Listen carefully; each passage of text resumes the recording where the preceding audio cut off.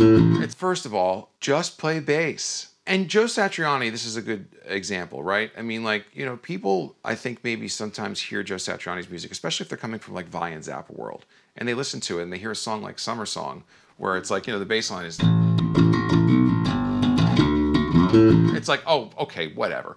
But it's not whatever. If you actually like get inside those songs, the simplicity has a very, very specific construction, and there's a reason why it works. You can feel it in the groove when a straight eighth groove is really right. I think the basics of pop, rock, and R&B translate to rock a lot easier than maybe some people might imagine, especially when the song form is more specific and slightly controlled as it is maybe in the Joe Satriani environment.